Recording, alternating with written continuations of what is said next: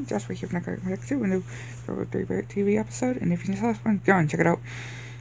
And this is the first episode of season 33. And in this episode, I'm going to be talking about how I watched Let There Be Light for the first time. And this was a really good movie, and again, has one of my favorite actors as well.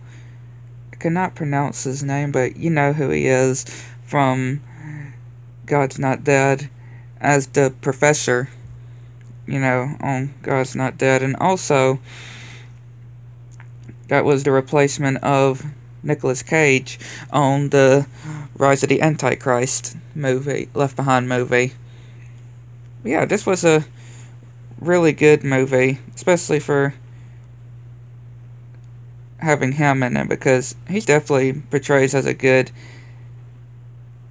antagonist-like character, I can just say, just from the other movies.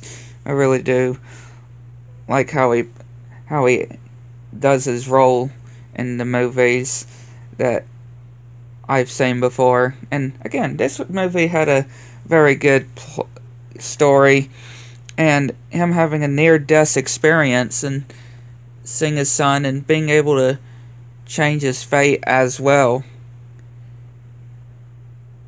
And again, a lot of sweet moments, a lot of sad moments as well. But again, a really good movie. Definitely love, definitely enjoy. But yeah, I'd like to know what y'all think. Let me know in the comments below.